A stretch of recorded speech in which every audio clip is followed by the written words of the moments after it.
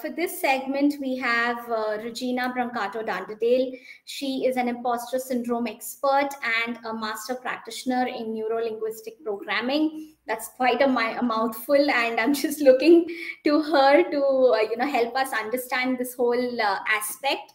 And she has her own practice, Regina Hypnotherapy. Regina was born in Brazil, a country that even today is extremely patriarchal. And she was very lucky to have had a father who encouraged her to go to university and become a professional. However, at the very beginning of her professional life, she felt intimidated by the male dominant environment that she used to work at, and therefore made herself invisible and voiceless. But then she decided to address this. She sought appropriate help, overcame her fears and insecurities. And this is what she has to say to her audience today. I am no Wonder Woman, and I'm quoting her here. I am no Wonder Woman. I am just like you. If I could overcome my fears and insecurities, if I found strength and courage to show up, speak up, and succeed, so can you. So, yeah, this is just wonderful. Regina, mental health rarely discussed, especially in the science community, is a very and one such aspect of mental health is imposter syndrome. And although it is more common than we would like to think it is, but it isn't addressed enough. So we're absolutely glad to have you here with us, and we're looking forward to having you speak. So thank you so much. I'm going to switch off my video and audio, hand over the stage to you, and please let me know if you need anything. I'm right here. Thank you. Thank you. So, first of all, I'd like to say that I was so thrilled when Piali got in touch with me and invited me to talk to you about what I am absolutely passionate about, which is emotion. And it is an honor and privilege to be here addressing it. It is this kind of conferences with multiple disciplines, to me, is the way forward. It's a collaboration, and it's what connect us and not separate us. And I think it's high time that we start connecting with each other instead of creating division, instead of us and them situation. I also would like to say that I love the quote, nothing in science has any value if it's not communicated. Can I just say that, as Piali said, I am an NLP practitioner, but I also went to university. In my previous life, I used to be a teacher, and linguistic was one of the main subjects, particularly in communication. So I think that nothing has any value if it's not communicated. One of the principles of linguistic is the responsibility for communications lie with the person doing the communication. So as a teacher, or if I am in front of a camera, or like I am here, or in front of an audience, it's my responsibility to communicate with you in a way that all of you understand. And if I don't do it, if I notice there is one person that can't quite grasp the message, I need then to change and adapt until this person communicates. So that when you are doing the communication in front of how many people, the first thing you need to do is to leave your ego at home. And it's to be humble, to be privileged, and to be honored that you are able to share your ideas, bearing in mind that you all have something to say, we all have a voice, and we all have the right to use it. So before I start talking about the imposter syndrome, I whenever I give a workshop, a masterclass, or wherever I present to any audience, I ask this audience or you guys, as much as you can, to leave expectation at arm's length, at a side. The reason being is that when we expect something, We create preconceived ideas on how we are supposed to feel, what we are supposed to look for, and that may limit your experience, especially in my case, that I'm talking about emotions. We all have emotions, we all feel them, we can't help them. It's part of who we are, it's what makes us us. And emotions are unconscious. So something happens in the world out there that triggers an emotion. Of course, it is it is wonderful when whatever happens trigger joy, happiness, and love. And you can't help yourself. So imagine that you look at a person and immediately you feel something and you notice, you know that you're falling in love with the person. But then you notice that the act of falling in love eventually becomes love. So the emotions go high, and then eventually it subsides a little, and it becomes, I like to think, balanced, that it becomes in sync with your life. So the act of falling in love, and then you fall, and then you find love. Um, it's not so nice when you feel frustrated, anger, sadness, fear, hurt, guilt, stress, a little bit of anxiety, and we know, and worried. Well, unfortunately, the last 2 years have been challenging, to say the least. And we don't know what's going to happen. The pandemic has turned our lives upside down. There was a lot has changed. And there is a constant sense of worry because we don't know what's going to happen. In my case, I was extremely worried sick, because my mother is a 90-year-old lady with dementia. She had COVID. She's vaccinated, and fortunately,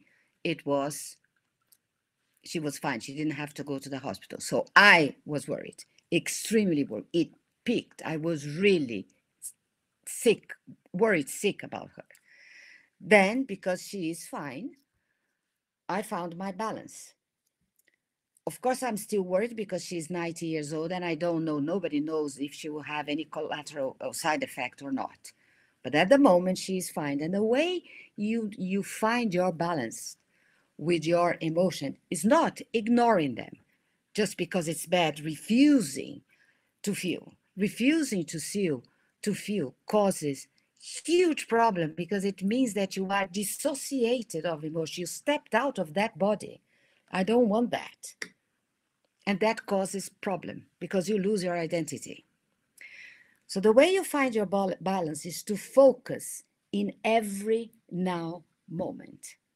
Be aware of what's going on there, but focus on your every now moment, because it is in the now moment that you can take action, like I did with my mother, constantly in touch with the doctor, constantly in touch with her carers. She is at home, she has carers, being a bit of a pain because it was phone calls every minute that nobody did anything.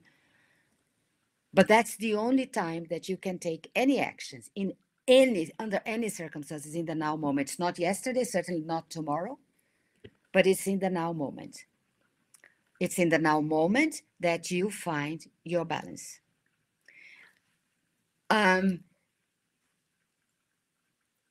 So I am here to talk about imposter syndrome. When Piali introduced me, I had imposter syndrome when she said that I felt intimidated working at World's End. I specialize in adults education, teaching English and Portuguese for foreigners and incorporation. In those days, in the 80s, 90s, it is still very much a man's world in Brazil. And I felt like I didn't belong. So I made myself invisible because I felt I have nothing to say. Why am I here? I am stupid, I am ignorant, they will learn nothing from me. I felt a fraud. And these are some characteristics of imposter syndrome. You pay attention to the other, so these guys are much better than I do. Constantly comparing yourself to the other. And my achievements meant nothing. I was invited to teach. I did the work. It was hard. I worked hard to specialize in language, in communication. Didn't matter. What mattered was they are better than me. What am I doing here? I'm a fraud. And then I had the need to in my head that the only way I succeeded in a man's world is to become a man, to behave like a man. Well, I don't know how man behaves. So what happened was I became like a crazy woman. I behaved like a crazy woman. I was wearing very masculine clothes and became extremely aggressive and shouting like a crazy woman. So instead of turning into a man, I turned into a clown. I made a fool of myself, which made things even worse. That's when then I became invisible and voiceless. And that's when I sought help to get rid of it. And as Piali said, I am not, as much as I love to think that I am a goddess and a Wonder Woman, I'm not. I'm just like any of you. And if I could do it, so can you. So imposter syndrome is like that. It is the feeling that you don't know is the feeling that you know, and then you have to become somebody else or something else that you don't know to succeed. And it's the constantly worry that you will be caught. So let me give you two examples apart from mine. One of them happened Friday gone, which was incredible, which it was a coincidence, if you believe in coincidence. It was a young lady, a young solicitor, family law. She was born in Italy. She has a law degree by the University of Bologna. Then she decided to move to the UK. And because the laws, the European law, family law, is different from the British family law, she had to do what she had to validate her diploma. So another 3 years of law school. She done that, and then she went to Australia to work as a solicitor. In Australia, the family law is similar to the British family law.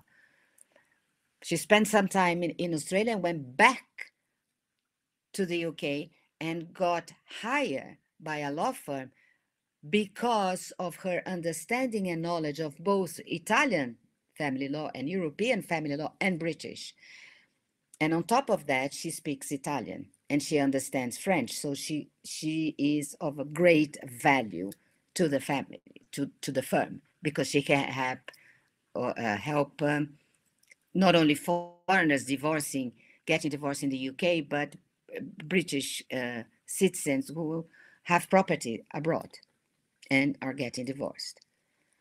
The thing is, when she came talk to me, she said to me, she will never succeed in the UK as a solicitor because she speaks English with an accent. Well, who doesn't? And because she speaks English with an accent, she convinced herself that she is not good enough for the British, that she needs to become British. And I'm not talking about taking the nationality, the British nationality, becoming British like I wanted to become a man to succeed. Of course, this will never happen because she's not British, she is Italian. So she goes to the office and she says, I don't belong, and I become another person. And I know I am not that person. Her achievements means absolutely nothing. She knows why she was hired. She knows that she helps people because she knows that she had success. It doesn't matter. What matters is that for her to succeed in the UK, she needs to become British, be British, behave like the British, incorporate the British, whatever, soul. That is one case. The other case was years before her, a British guy who bought into the cultural absurdity as like fake until you make it. When I first came across fake until you make it is popular in the UK, extremely popular in the United States, getting a bit popular, unfortunately, in Brazil. So the principle of fake until you make it is when you start a job or when you start anything that it's outside your comfort zone or it's new to you and you feel a bit insecure, you feel a bit, you have a little bit of self-doubt, you need to fake confidence and security until you get there, until you convince everybody that you are good at what you do. So when I first heard this, I at a marketing event, when I was about to set up my business, I said, well, hang on a minute. You start your new career in a negative note, because fake, what are you saying to yourself? That you're a fraud. Completely negative. And I thought nobody will buy this. Nobody in their sane mind will buy into this stupid culture that you have to fake until you make it. And once you make it, then you can be yourself. Well, how do you know you make it? And how can you be yourself if you, it may take a while until you make it. And during this period, you're telling yourself that you are a fraud. So I thought that nobody would buy into this. Well, I was wrong, because this guy, a very competent finance guy, love his job, very good at his job, bought into this culture. He's a hedge fund guy, and bought into the culture that he had to fake until he made it. Well, the result of that is that he used to wake up in the middle of the night with severe panic attack that he would be discovered, that people would discover that he was a fraud, that he knew nothing of finance, even though he was extremely successful within 2 years. He still has a very successful career. So the British guy and the Italian lady have, even though they are years apart and nothing to do with each other, doing two completely different things, have one thing in common. They created in themselves a part. You know what you've created a part, or we know when somebody has created a part within themselves when they say to you, or when you say to yourself, you see, I'm in two minds.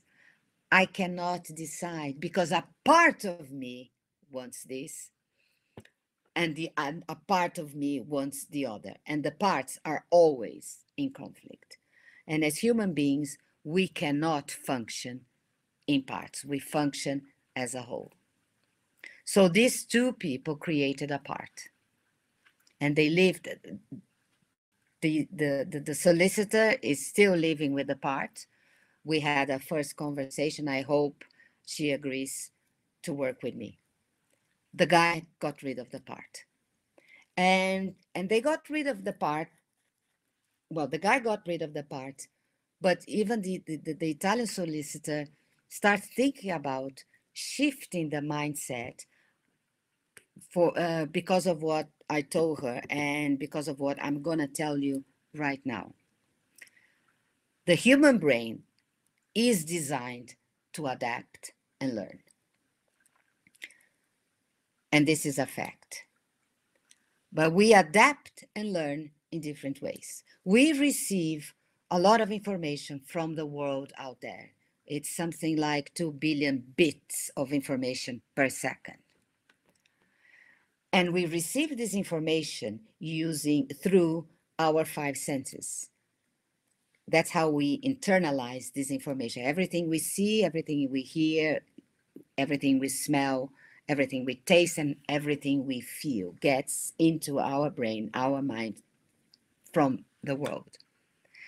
And the reason this happens is for us to process the information, to make meaning, to understand, and to interpret this information, and to select what we are going to use, because our brain does not have the capacity to assimilate 2 billion bits of information per second. And we do it automatically. We are not thinking. And when we do things automatically without thinking, it is unconscious. On top of this process of using our 5 senses to decodify information, we have our values. Values are the most important thing a human being or we have. Values guide us to choose what to do and what not to do. And once we make the choice, we do not change our mind. So we do not do anything that goes against our values. We get our values primarily from our parents and then from our extended family. And then we get the values also from the community we were born into. We get our values from our close friends, from our teachers and our mentors, for people we look up to. And we get our values from our faith, whatever religion we follow. I have to say that there is no such thing as wrong or right values. Values are different, and different is not synonymous of right and wrong. Different is not synonymous of good or bad. It's just different. After your values, what influences this interpretation of this information is also our beliefs. Beliefs are what we hold to be true. Beliefs are flexible because we can change beliefs. What used to be true 2 years ago, it's not true anymore. So we are working from home. We are homeschooling, and we are using more the internet, which is not a bad thing because it's a great opportunity for us to connect with the world. So here I am sitting in Brazil communicating with you, even though I am spending time with my mother, but I live in London. I find it fascinating. So when you look back to reality, and this happens at the blink of an eye. So when you blink an eye and you open your eye again, the reality, you see reality from a different perspective. You see reality from a different perception. You see reality from a different eyes. So the reality becomes your reality because your reality is different from mine. The way you see your reality, the way you navigate your reality is different from mine. And it's not because I am a foreigner. I am not from India. It's because I am a human being. The proof of that, I'm going to give you some tangible examples, very basic examples. Taste. We have different taste. We like certain foods, we don't like others. Different taste in music, different taste in clothes. And even though we may shop at the same shop, we see details that we make what we are wearing our own, that we make recognizable for our lifestyle. We have a style to present. I style to present ourselves. I style to present like I am presenting, and we are recognizable for our style. And I think it's safe to say that all of us have a similar routine. We wake up in the morning and we have responsibilities. We go to work, and then we come home. We either have family or not, but we relax. And over the weekend, we connect with people and we do things and we try to forget work. This is true to most of us, but the way we do it is different. Some people have hobbies, others don't. So when you understand that, when you are aware of that, when your mindset shifts to that premise that the mind adapt and learn, that we see the world through different eyes, we then the notion of comparing yourself to the other becomes, I dare say, irrelevant. We are unique in our own way. So instead of looking to the other, because we are curious, instead of looking at the other with comparing yourself, he's better than me or she's better than me, look at them with curiosity, because sometimes they are doing things that we think it's better, the way of doing things. So you go down, you go there and ask. If you know the person, ask how they do things, and you know very well that you will adapt how they do it to make it your own. So it won't be copying you, because you can't copy, because if you may feel uncomfortable the way they do things, so you adapt to your way of doing it. So even though it's their way of doing things, when it comes to you, you create a new way of doing things. And sometimes you improve their way of doing things. So it becomes, we make it naturally and unconsciously our own. It is also when you shift to this mindset, when you look to the other person, knowing that they are going through the same process, to the same unconscious process, then you start rethinking judgment, judging the person for their behavior, for who they are, just judging the person in a good way or a bad way just because they do things in a different way. They can't help it, as we can't help ourselves. It is unconscious. This mindset also gives you clarity and gives you flexibility. So with clarity, flexibility, when you are dealing with the other, with connecting with people,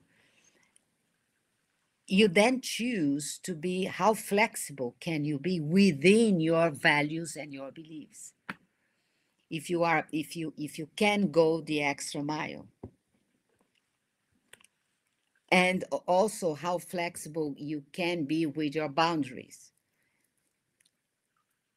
And it is always your choice, and it is always within your values.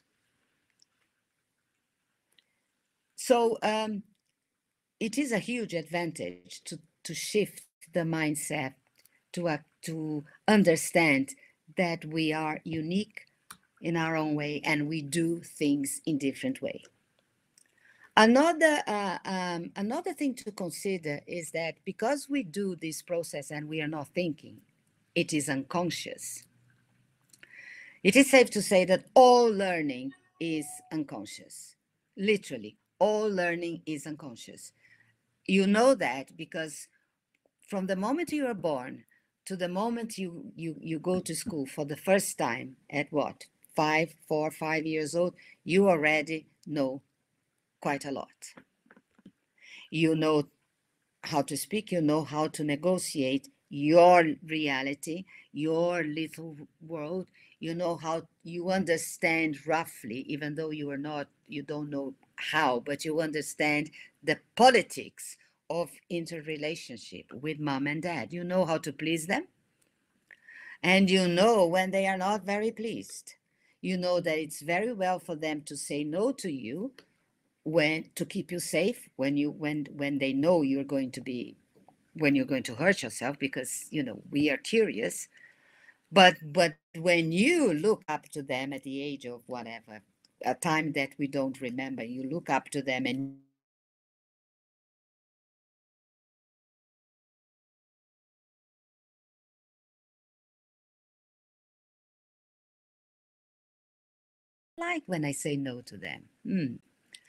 You know, you know curiosity because you experiment. and you know how to try things, to experiment things. You know how to stand up in your little wobbly legs to try to attempt to give your first steps. You know how to fall, but you have the courage to stand up again and to keep going until you walk, regardless if you perfect the art of walking or not. You keep going until you get what you want. You know that before you go to school. So, and that is a huge achievement. A huge achievement. It is a big deal. Along our lives, when we go to school, and even when we go to school to learn how to write, we can speak. We're still learning unconscious because the world is happening around us. So we're still hearing things in our peripheral. We still sense somebody behind us and chatting, even when we are focusing on the subject matter. So much so that when you hear something and you say, oh, I've heard that before, or oh, I've seen that before, and then you go there in your unconscious mind to get their memory, because the unconscious mind is a huge data bank of our memories, even the memories we don't remember. So you try to access. The unconscious mind is our own private search engine. It's our own private Google. Oh, I need to look for that memory. Where is that? So what you, and then for some reason, some people say to themselves, well, I'm an adult now, so I can't be, I lost my curiosity, or I lost my motivation. How can you lose something that you were born with? You didn't lose it, you buried it inside. And if you pay attention, it is there.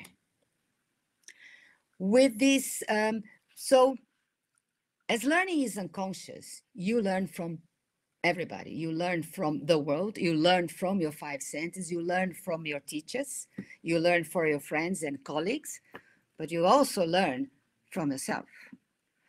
And more often than not, we are not very good teachers to ourselves.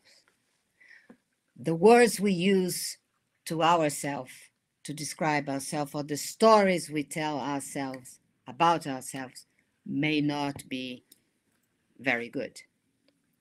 And that's when all the problems happen.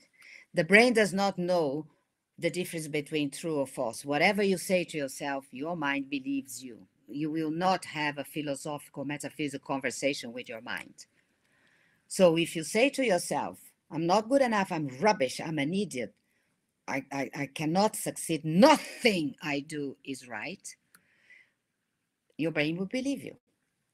But in the same sentence, you can say to yourself, I'm good at what I do, I'm awesome at what I do, I keep going till I get what I want, I am really wonderful, and I feel great about myself. It's the same thing. The brain will believe you. It's the language that we use to describe ourselves. We are very, very careful to the language we use when we are talking to the other, particularly if you have children or when we're talking to children. We extremely careful what we say to them. We avoid swearing or bad words because we lead by example. When we are dealing with your colleagues or with clients, we are very, very careful. Not so careful when we are talking about ourselves to ourselves. Professor Noam Chomsky, a professor of linguistics at the University of Chicago, developed this theory that every language has two structures. The surface structure of a language is what I'm doing now, talking to you, explaining, exposing my point of view. You don't have to agree or disagree with me, but I'm just talking, and my emotions are balanced in neutral, just in exposing my ideas. And then there is the deep structure of the same language. And the deep structure is directly connected with our emotions. And the example is when we talk about highly abstract notions. For example, emotions. So if I mention to you, if I say the word joy, you know the dictionary meaning of joy. You know what it means. You understand joy. What you don't know is that how I feel my joy, which is different from how you feel your joy. So joy has a different emotional value to me than anybody else, or than everybody. And I'll give you an example what happened to me. I When I was still in Brazil working as a teacher, I got the job I wanted, and I was but it was more than job. I was excited. I was jumping up and down. I was smiling. My cheek was hurting. I couldn't stop smiling. I couldn't talk because, gosh, that was the best thing ever. At that time, I could have died. I thought I died and gone to heaven. I and I couldn't contain the joy inside of me. It was too much. So I decided to pick up the phone and call my brother and share it with him. Of course, he was at work. So I told him, I got the job. It is wonderful. It is amazing. I was really shouting. So happy I was. And my brother was at work. He said, that is excellent, Regina.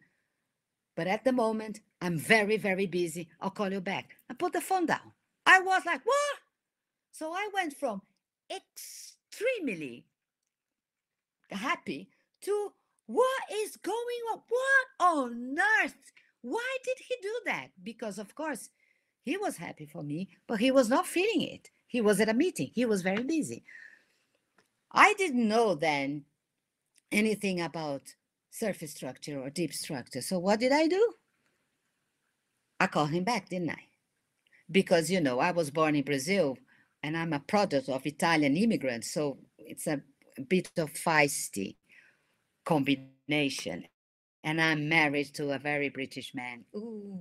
Anyway, I called my brother back, didn't I? And then it was, you don't care if I'm happy or not. You do not care if I drop dead. Maybe you are even relieved if I'm not in your life anymore. Okay, I admit it was a bit dramatic. And he was like, I do care, I do love you, but I'm still busy. Goodbye. Boom. Which did not make matters worse. So that is what happened. He was happy for me, but he was not feeling my job. The same thing happens with love. Or you don't love me anymore because you don't look at me when I talk to you. What? Yes, I do love you. And I can look at you when I when you're talking to me. So the way we love is different from the other. And that can cause problems. But if you get that we are all different, then it really changes the relationship, the dynamics of any relationship. So you may be wondering that this mindset shift is all very well, but it's easier said than done. It's not that simple. It doesn't happen like, okay, let's do it. No, it's not. The process is simple. It's for you to be aware of what you're saying to yourself, to be aware that everybody go everybody goes through the same process of seeing the world through different eyes, of navigate their reality in different ways. What required is a lot of awareness, and you need to pay attention of how you're dealing with the other, and it takes time. So it's not difficult or complicated. It's not unnatural. It requires attention. But then you know how long it takes for you to do things unconscious, for a habit to really settle in. You know that. We don't remember. But think about what you do in the morning. when you start your routine. You go to the bathroom and you wash your face and you brush your teeth. But you didn't know, you know it now, but you didn't know it when your parents start teaching you to brush your teeth. And I can guarantee you it was not a one-off. It was brush your teeth, brush your teeth, brush your teeth, brush your teeth, brush your teeth until you got the message. Because it was the same thing with homework. Do your homework, do your homework, do your homework until you know that you have to do your homework. Otherwise, it would be do your homework, do your homework, do your homework, you know. Go to work, go to work, go to work. There are some days that it happens to everybody that we understand the meaning of gravity. And there are some days that, oh, please don't, God, Lord, I don't want to get out of bed. And then the voice in your head, go to work, go to work, go to work, get up, get up, get up, get up. And you do it. It's the same process. Be aware, pay attention to what you're saying to yourself, especially to the stories you're telling yourself about yourself. Especially that. And then change the narrative. Only you can change the narrative because I don't know what you're thinking right now. I like to think that you are paying attention. I like to think that everything I say is of value and everything I say, it's important. This is me thinking I am the best thing that's ever happened to the world. I'm a little bit dramatic, as you may have noticed. But the reality is that I don't know. I don't know whether you're still with me or your mind is wandering. So that is what it requires for you to, until the habit of shifting the mindset is there. And then you do that automatically. So I don't know if you have any questions, you want to interrupt me, or you are tired of my voice, or if you have any questions, if you're still with me. I don't think we are tired of your voice. I was just, like you're a wonderful orator, Regina. And Thank you. yeah, I absolutely, I'm loving the quirky notes that you're bringing it into, bringing in with laughing and the Yeah, smile. we need to have Yeah. fun. It's not Yeah. so serious. We need to have fun. Yeah. If there aren't any questions, and if you guys agree, I would like to give you a little exercise just to show you how powerful we are. And there is no such thing as, I can't do it. Because you know from childhood that we never gave up until you got what we want. And it is a limiting belief when we think that we lost curiosity, we lost motivation, we lost this drive. Where did you lose this thing? Where? In the supermarket or in a park? Where? No, it's inside. It's for some reason we decided that no, we are adults now, we can't be curious because responsibility. And sometimes some people have lost their sense of humor completely. You can't joke, you can't say anything. That is why I like to have fun, Yeah. lighten up,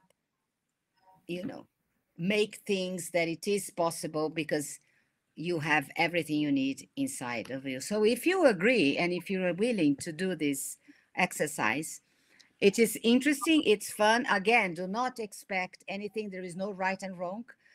You feel whatever you feel, notice whatever you notice, and just enjoy the journey if it's all right. Yeah? Yeah, I think, can we have some thumbs ups so we can begin with the exercise? Okay, great. Great, great. Oh, cool. So Yeah. as I said to you, the unconscious mind has all our memories, even the memories that we don't know. So I'm gonna ask, and I like to think of, and immediately when we think of a memory, it triggers an emotion. So what I like you to do is to think, to choose a memory of an achievement, that made you proud, an achievement that when we think about it makes you smile right now, and makes you proud right now, regardless of what you consider, whether you consider it a big achievement or a small achievement. It can be an achievement for childhood, your first gift or your first birthday present. It'd be an achievement when you graduated. Anything that has made you proud and that you were smiling right now. I know you have it right now because the unconscious mind is very quick. It's quicker than Google, trust me, because the unconscious mind has no internet interference. And I want you to, as when you have this achievement, I want you to change, to close your eyes, please, and think about this memory. I like to think of memories as pictures. I like to look at memories as I am looking into a photograph. So if that is comfortable for you, I want you to do the same.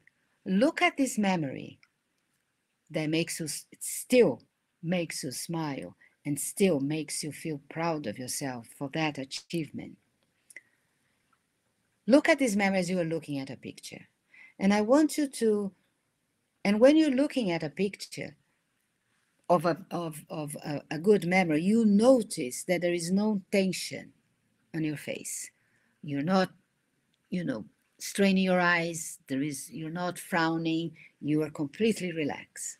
And when we relax our face, the easiest muscle in the body to relax are the muscles around our eyes. And when we relax the body, our eyes, automatically the whole body relaxes. So there is no tension because you are looking at a picture of an achievement that still makes you proud, still makes you happy, and you are smiling right now. Now, looking at this picture, perhaps you can make this picture better than it already is. So notice if the picture is a color, has colors in it, and perhaps you want to make the colors a bit brighter, or perhaps not.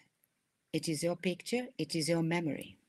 So whatever makes you feel even better than you are already feeling. Or perhaps you are a retro kind of person and you prefer the picture to be black and white.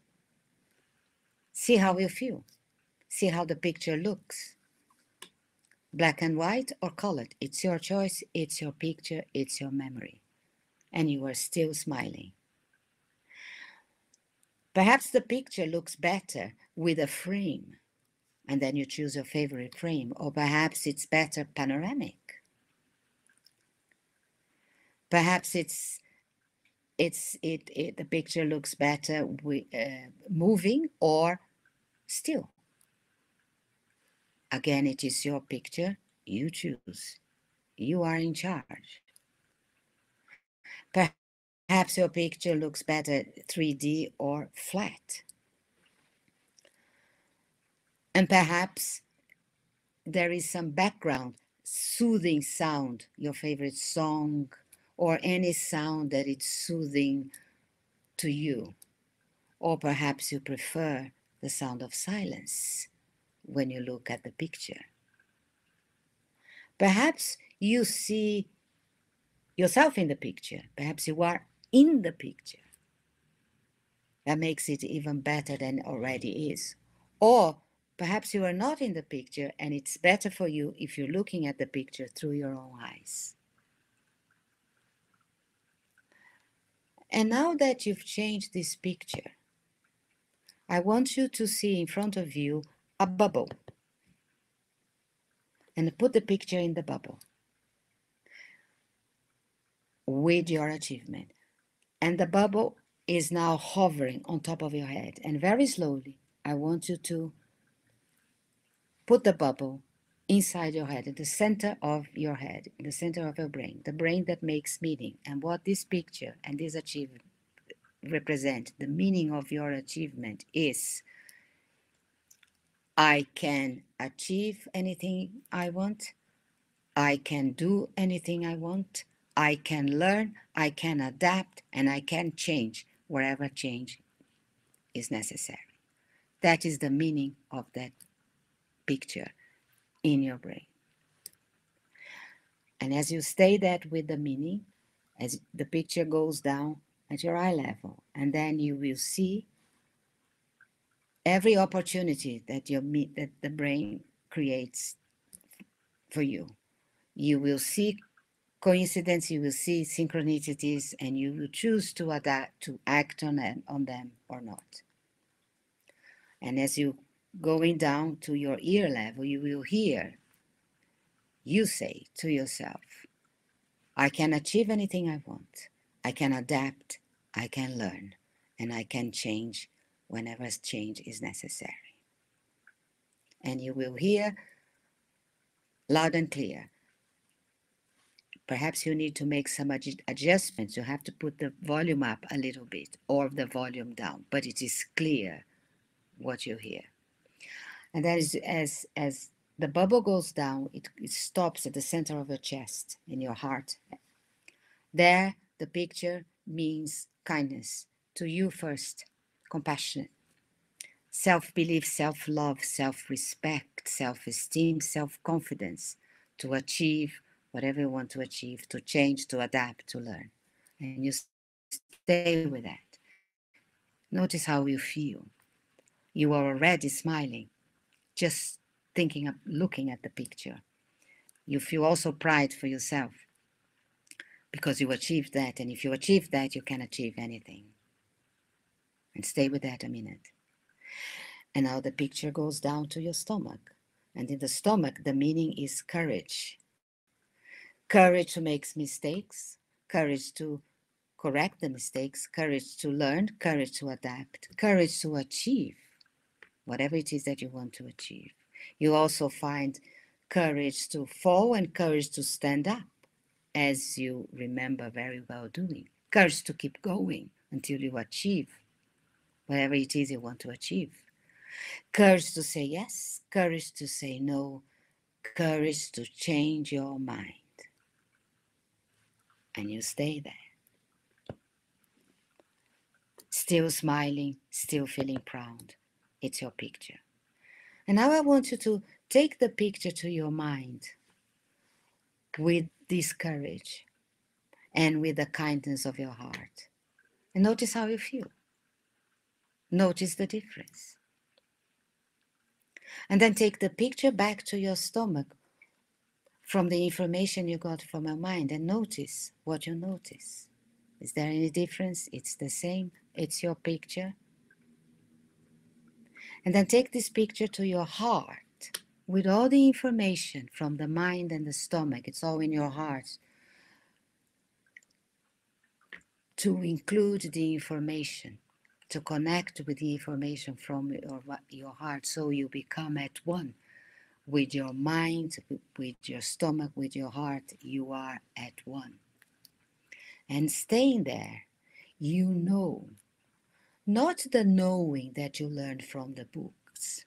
It's the knowing, the intuitive knowing, the certainty, the knowing that you can't explain. But you know. You know, you know, you know. You know. You know that you can get and achieve anything you want. Because everything starts within you. Look to yourself first, and then look to the world. And then, when you're ready, open your eyes. So how did that go? It may take a while, but it's just to show you how powerful you are, because you improved that picture and it is there. All you have to do whenever life happens in a way that it's not really how you want it, is to think about it. Wherever you want to think about, in your mind, in your heart, or in your stomach, it's there. I cannot, and nobody can change that or take that from you. Nobody. Nobody. And I'd like to finish to say, to remember that everything starts within you. So thank you guys for having me. I hope you enjoyed it.